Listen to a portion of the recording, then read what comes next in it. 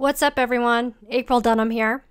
This video is all about Microsoft Flow, specifically how you can create ICS calendar invites with Flow and send those out.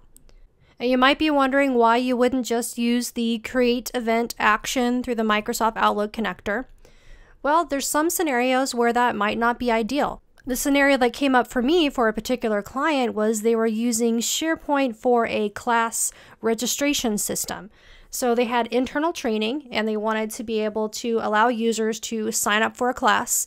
And when they did, they would get an email confirmation and they would be able to add that to their calendar with the ICS invite attached. So that's just one example of what you might use this approach for, but of course there are many others.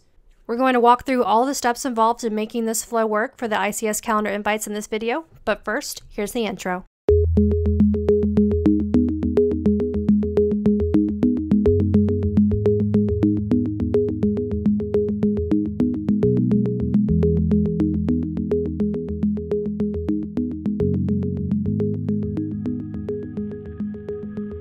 Before we dive into the flow, let's take a look at the backend setup first so you have a good basic understanding of that.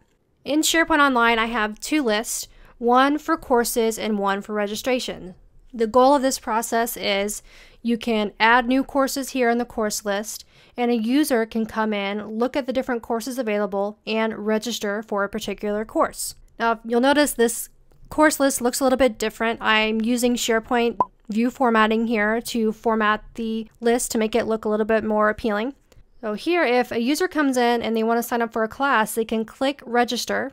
This is actually going to execute a flow. So one of the things you can do with SharePoint list formatting is have it run a flow for the selected item. So when the user clicks register, they just click run flow to confirm the registration.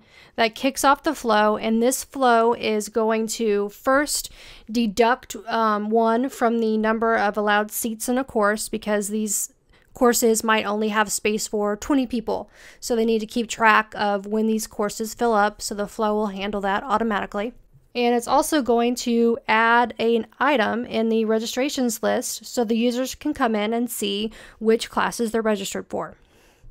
And then, of course, it's going to go and automatically create an ICS calendar invite for that course when the user registers, and it will send them an email confirmation that they have signed up for this course with that ICS calendar invite attached. Now let's jump over to the flow and see how this is all put together. Now, as I mentioned before, the trigger for this is for a selected item, reporting it to that courses list. And then we want to do a get item so we can get the actual details from that course, because we want to use those details in our ICS calendar invite. I'm going to skip through some of this stuff and we'll just look at the actions that are getting the ICS formatting. The first thing that we need to do is we need to make sure that our start date and end dates for these course events are in the correct format. So in SharePoint, when these come in, they'll be formatted with the year hyphen month hyphen date, and then you'll have the time with the semicolon. For these ICS events, they actually need to be single strings without any special characters. So we need to do an expression in Flow to strip out the hyphens and the colons from that date time so that the ICS invite works correctly. We can do that with this expression here, which is a nested replace expression. So really what you can do is say replace, pass in the date from your SharePoint list item in this case, right? That has my start date. First, we're going to look for any hyphens and remove those. And then we'll look for any colons there and remove those as well. So we need to do that first for the start time and then for the end time. And we're using the compose action to store this value. So we have this one for the start time, and we're doing that same thing for the end time, except we're just pointing the item to the end date instead of the start date. So same exact formula though. Now that those dates are formatted correctly, we can go in and create the code per se for the ICS calendar invite. Now we'll do that with another compose action here. To add a new action, if you're not super familiar with Flow, click on the plus button, add an action. And since we know we want to compose, you can just search for compose here. And that's this right here, compose data operations. So just click that and it will be added to your screen. So here in the format ICS compose action is the format that is expected for an ICS calendar invite. In the notes for this video, I will have a link to my GitHub that has the file, which has this format there. So you can just copy and paste that into your flow. But essentially, all we have here, there's some things that you'll need to put values in. So you'll have a URL. So if you want to link the user in the calendar invite to more information about this course, for example, you can pass it in a hyperlink in this URL field. And then the important ones though that we need to fill out are these dstart and then dtend. So you need to put those, the dtstart will need to be our compose where we did the format start time. And the dtend will be the compose output of the format end time. And the summary will be the title of the event, and the description will be in the body there.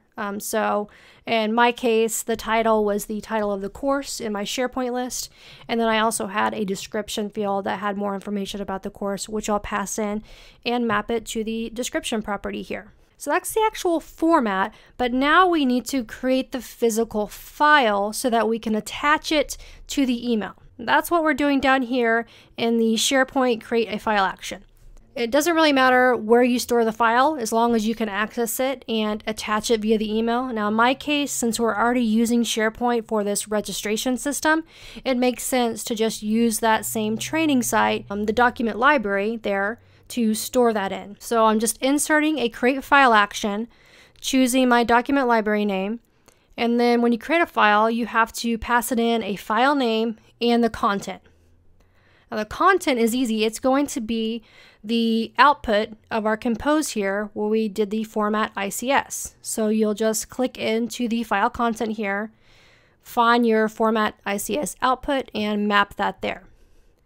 The file name can be whatever you want, but you'll obviously want to make sure that it is unique. All I'm doing here is I'm taking the title from my SharePoint course list and I'm putting in a timestamp of when that was created, so it will be a unique file name. And then you have to do a .ics so that it knows the file format type that it is. That's all that you need to do to create the physical file. The next thing we need to do, to attach a file to an email, you have to get its file content. So we've created the physical file, but we need to insert another SharePoint get file content action to get the content of the file we just created. So you just map that to your list there, or your library, and pass it in the file identifier, which we already have here from our create file action. Now we have everything that we need to send that email with the attachment. So this is really pretty simple, as you can see. So just insert a create an email action, put in your to in your subject, and then click on the show advanced options so that we can see the attachment section. Now, since in this same flow up above, we're creating the physical file for the ICS invite, for the attachment name, we can just point it to our create file and name property. So that will get in the correct name. And then for the attachment content, we'll point it to that get file content action we just added to get the ICS attachment content. And that is all that is needed. Let's jump back over to the SharePoint list and test this out. So I will sign up for this SharePoint site owners class. Click my register button and we'll click run flow to kick off that flow we just looked at. All right, now I should be getting an email any minute here. All right, so here's the email in my Outlook web client. I get the confirmation that I have signed up for this course. There's the attached calendar invite. I can preview that. I'm getting the date of the course, so 4 to 5 on the 24th. And there's a description pulled in from my SharePoint list with the name of the course here. I can click add to calendar and that will automatically add this invite to my calendar here. All right, there we go. That's really all there is to it. This is a great way to handle sending out calendar invites. It's not tied to any persons who created the Flows account or their calendar. It's completely separate. You can send this calendar invite to multiple people, allow them to download it, add it to their calendar. It's really useful in a registration type scenario like we just saw here. among other situations. I hope you found this video helpful. If you did, please like and subscribe, and I'll catch you in the next video.